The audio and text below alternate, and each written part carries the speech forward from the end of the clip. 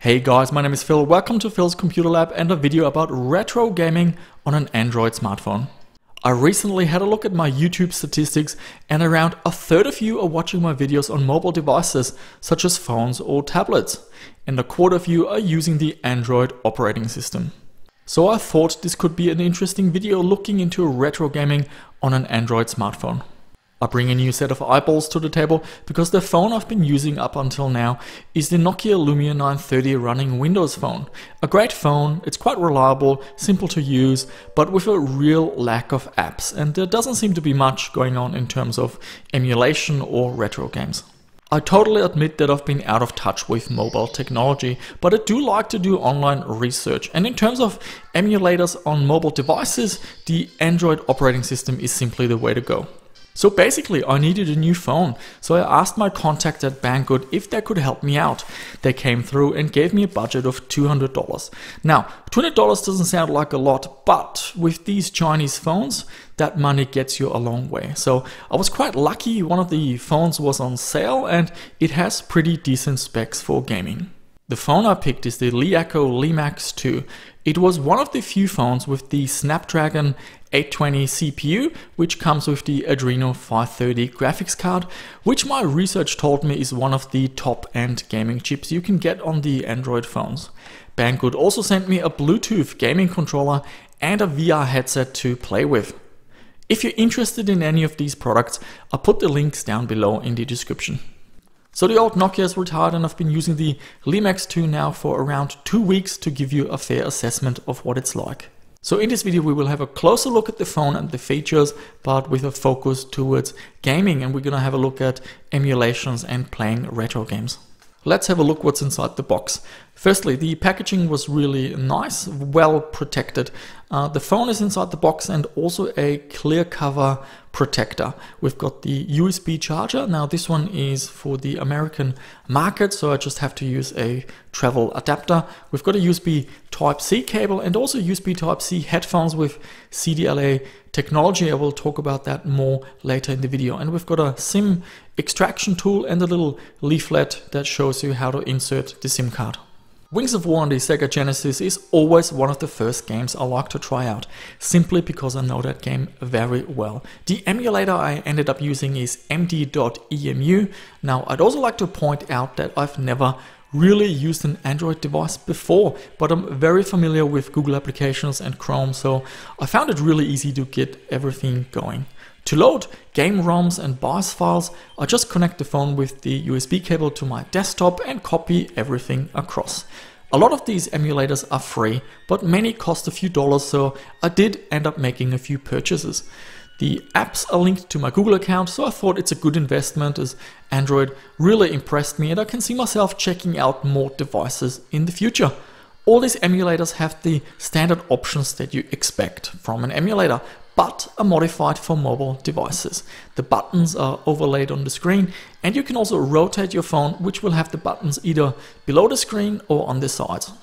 The processor and graphics card is really a highlight of this phone. We've got the Qualcomm Snapdragon 820. This is a quad core, and we've got the Adreno 530 GPU. These are really chips that used to be in the flagship phones from 2016, so they have been replaced. For example, the Snapdragon is now up to 835, but this is still an extremely capable CPU. For gaming, I believe, and for $199 what the price was at the time of getting the phone, I don't think you can do much better than this. We've got some benchmarks here. In the Antutu benchmark, we're getting 138,737. In Geekbench, 1,651 for single core and 4,044 for multi-core performance. And in the Slingshot Extreme benchmark, we're getting 2,185. Here we have Contra for the Super Nintendo. The first emulator I tried gave me a few sound glitches, but this one works perfectly. It is SNES 9X EX Plus. Let's take a closer look at this Bluetooth gamepad, which sells for $24. It is the iPiga Bluetooth controller and you can charge it with a standard micro USB cable. Press and hold down the home and the X button to start the Bluetooth pairing process and then go into the Bluetooth options in the phone and it should show up. Now you can go and configure the emulator, which usually means mapping the keys, but that's pretty straightforward. The gamepad has all the usual features you need: D-pad, 2 analog sticks, 4 shoulder buttons, and even multimedia controls. The controller has an integrated stand, so that lets you mount the phone directly onto it and use it like a proper portable gaming device. You can also put the phone on a stand and just play that way. Let's talk about the screen. We've got an LTPS IPS panel with 5.7 inches. It is a Quad HD or 2K screen with 2560 by 1440 pixels. The screen is amazing, really good blacks, the colors are crisp and vibrant, and I have no complaints. This is just simply a gorgeous screen. Here we've got the Amiga emulator running Lotus 2, and I had to get 2 apps. The first was the actual emulator, which is UAE 4 All 2, and then I had to get the Amiga Forever Essentials pack. Now this cost a few dollars, and that configures all the Kickstart ROMs and makes it legal. And after that, everything works great. You can just mount Amiga floppy disks and off you go. Let's talk about the audio. The speaker is at the bottom of the phone and it can go quite loud. So I've got a demonstration here in the video.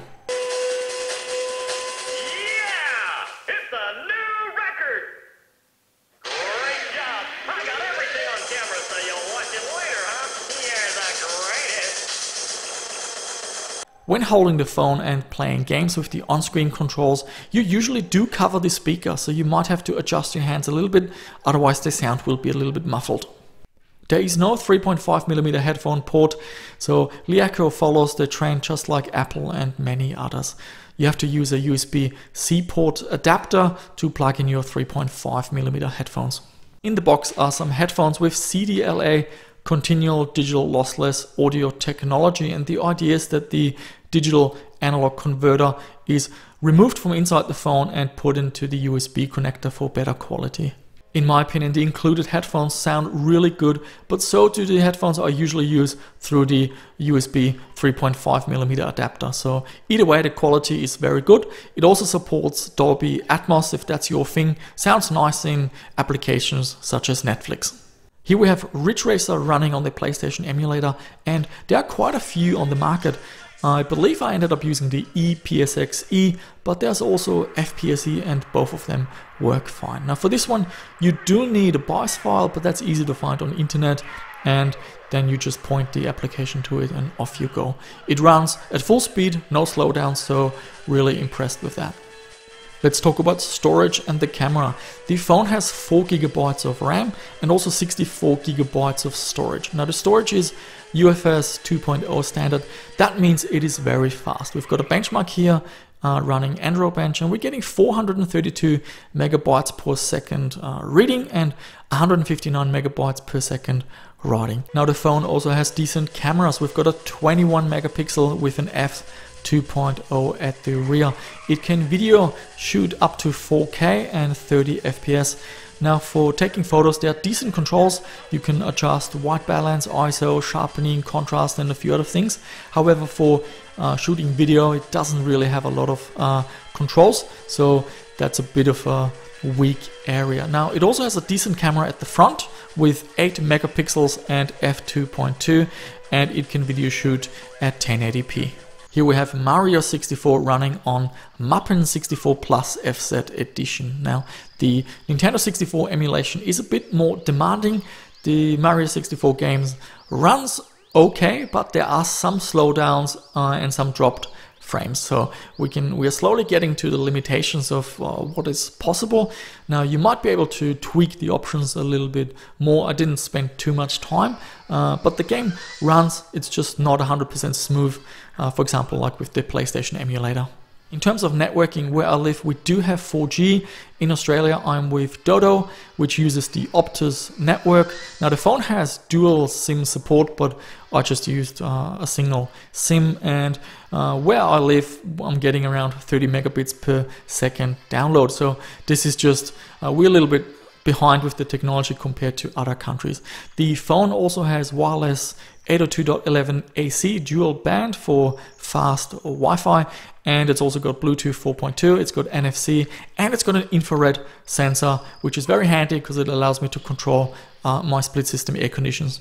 Now on this store you can also buy mobile re-releases of classic games. For example, we've got some GTA games, and this one is GTA San Andreas. It runs great, but the game wasn't cheap. It cost me around $10. Still, this is going to be a good benchmark going forward, maybe with some other Android devices. There are graphic options you can tweak. I maxed everything out and it seems to run just fine. Now we just got to quickly mention the VR headset. We're looking at $24 US, and it's got quite a few adjustments for the lenses and the distances between the pupils to make it fit a little bit better. It can fit up to 6-inch phones, and it's definitely an interesting experience. It was fun to check out. It was my first VR experience. Personally, I can't really see myself playing like that, but at $24, if you're not quite sure what VR is like, and then yeah, this might be something to buy and just to have a go and see what it's like. And of course we need some DOS gaming, and we've got MonkeyIsland 2 running under Scum VM, which is a free download, and that game is really easy to control. We don't need a keyboard. You can do pretty much everything with touching, and yeah, also the low resolution graphics are suit that phone quite well because my eyesight is not that great, so the pixels are nice and big and easy to see. So yeah, definitely Scum VM runs really well, and there are a ton of classics adventure games from Sierra and LucasArts that are well worth checking out. What else is there to talk about? The phone does have a fingerprint sensor at the back of the unit, and initially when I set it up that was working fine. However, once the phone was set up, the fingerprint sensor stopped working. I believe that has to do with international ROM version or me not having updated the ROM version, and I'll talk about that a little bit later towards the end of the video. Now, in terms of battery life, I'm not a heavy user, using the phone very with minimal use. I got 3 days out of it, and that's basically just using the alarm clock in the morning, checking the emails, a bit of news, checking the time, nothing, not gaming, no watching videos, nothing like that. So obviously, if you play games, the battery life will be a lot less. However, the way I use the phone, I'm happy. I don't have any complaints. And here we have a PSP emulator, and we've got a racing game here. It runs reasonably well, but there are moments where the audio starts to cut out and the frame rate suffers. So this is basically where you're reaching the limit of what this phone is capable of. Now, when you buy a smartphone from China, it might come with a Chinese ROM or it might come with an international ROM, and there are lots of resources on the internet how to flash the ROM. I still have the original international ROM the phone came with because I just wanted to test it out of the box, and before experimenting with different ROM versions, just in case I bricked the phone, I wanted to finish the review first. But I might put something in the descriptions how I went with trying out the upgraded ROM version. Now that was a lot of information to cover, and if you're still here, well, good on you. Now, I've been using the phone for 2 weeks. It is my main phone. I'm not using the Nokia anymore, and I couldn't be happier with the LeEco LeMax 2, to be honest. For $200, this is ridiculous value. And I had a look what a similar phone costs in Australia, and it's a lot more. Now, initially, I was a bit skeptical about using a Chinese phone in Australia, but now I'm convinced if you're after value and you want to have a phone with higher specifications than what you can get locally, check it out. Go to the Banggood website. They've got a ton of phones. They're always running sales and specials, so you might not see this phone at $200 right now, but it might be on a sale in a few weeks' time. So maybe something else is on special. So all I'm saying is I'm really impressed. Awesome value. This is an awesome phone. I'm a happy customer, so to speak, and maybe this is also something for you. And that's it for this review, guys. Let me know what you think. Do you have any experiences with phones from China? And yeah, what do you think about Android and mobile gaming and retro gaming on smartphones and everything? So as always, I'm very eager to hear from you, and yeah, see you soon with another video.